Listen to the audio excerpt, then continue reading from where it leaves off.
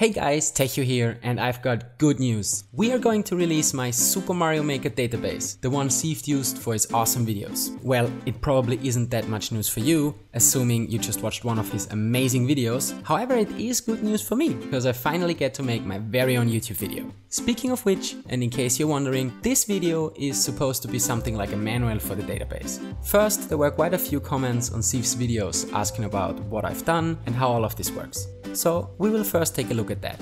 Afterwards, I'm going to show you guys how to work with this database. If you, like most people, have never worked with a relational database before, don't worry, this video got you covered. So how did we scrap the data from the bookmarking page?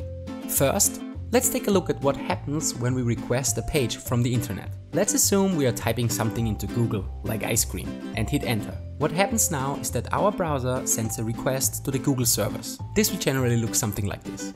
The first part, the host part, is just which server we want to talk to, and we're going to ignore it for this video. What interests us is the actual get part of this request. In this case, we are requesting a page called search. This tells Google that we wanted to do a search and send us the results. As you probably figured, Google needs to know what we are searching for. This is where the next part comes in handy. That's what we call a parameter list. In this case, there's only one parameter, Q, presumably for query, and it contains, no surprise here, our search term, ice cream. Now Google has all the information it needs, the server can generate the page, send it back to us, and our web browser will render it. That's really it. It's actually a surprisingly simple process, and it happens all the time we search for ice cream.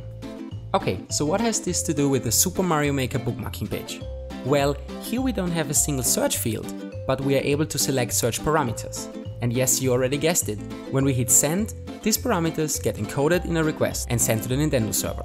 It's exactly the same pattern as before, except this time there is more than one argument, and of course the page is called slightly different. But that's it. Everything else works like before. Let's take a look at our parameters. As you may know, we can request up to 100 pages containing 10 levels each, but that's per search combination. If we change just one parameter, we get 1000 new levels. It's basically like a combination log, and we try all possible combinations and send them to the server. Now, obviously, we're not going to enter all these combinations into our web browser. Instead, we write a little program for that, but that doesn't change anything. The program behaves exactly the same way our web browser does, sending all those requests and getting all the responses. All that's left to do is get the information we're interested out of the HTML response and to put them into the database. And that's it. That's how this database came to exist, and it's actually how every web scraping works. And now, with all that out of the way, it's finally time to do what we've been waiting for. It's time to get our hands on that sweet data. You can find the Super Mario Maker database over at GitHub.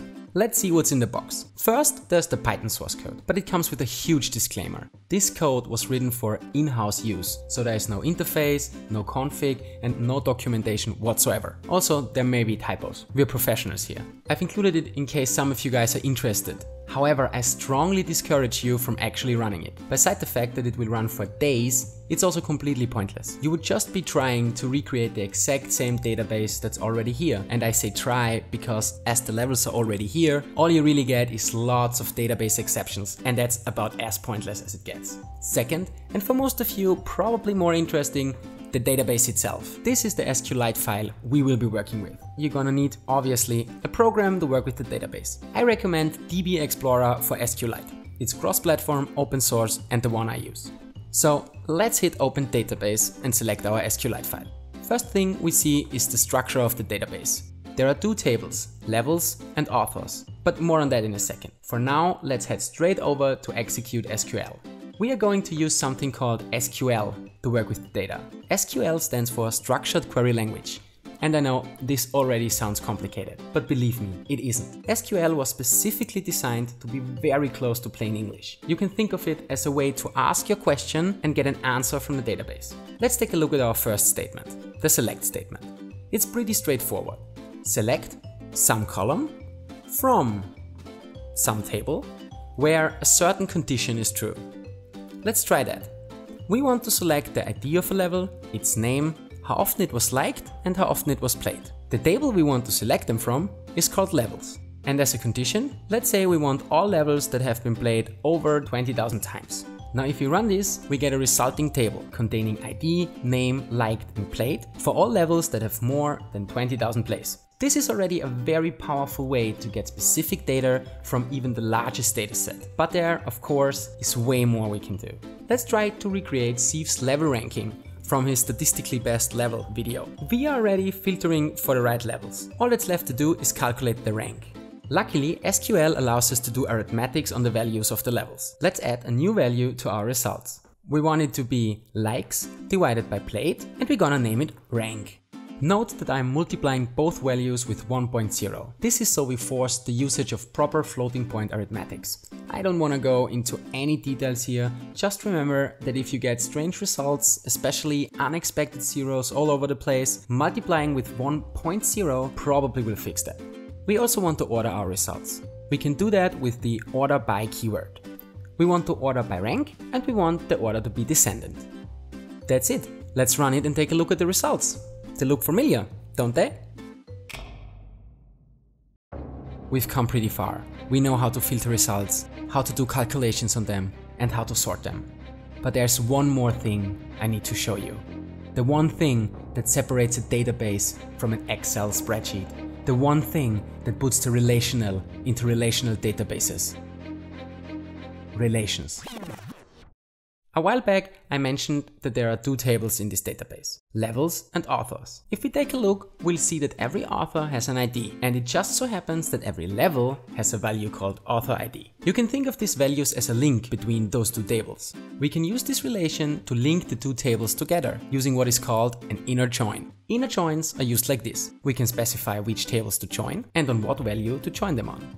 Once we've done that, we can now use all values from both tables. We can now search a level from a specific creator, or we can filter levels per country. But you might have guessed it, this is only the beginning. Now that we have unleashed the power of inner join, we can collect and join more and more data. Data from the World Bank, the United Nations, the International Atomic Energy Agency. We can use all this power to answer the most pressing Super Mario Maker questions of all time. Like, which country has the most stars per GDP per capita? It's Japan. Or which country earns the most stars per dollar spent in their public primary school education system? Yeah, again, that's Japan. And most importantly, is there a country that has less Super Mario Maker levels with over 10 stars than it has nuclear warheads? And yes, amazingly there is. But it's not Japan. Okay, so that's the Super Mario Maker database and how to work with it. I really hope you enjoyed this video. If you did, don't forget to hit the like button, and if you're interested in more content like this, please make sure to click the subscribe button as well, so I can tinker together some more stuff. Speaking of which, you probably noticed this is the first video I've uploaded, and I have no idea in which direction I want to go with this channel. So if you have some time on your hands, go down to the comment section and tell me what you are interested in. With that said, I hope you all have a beautiful day. Tachyo out.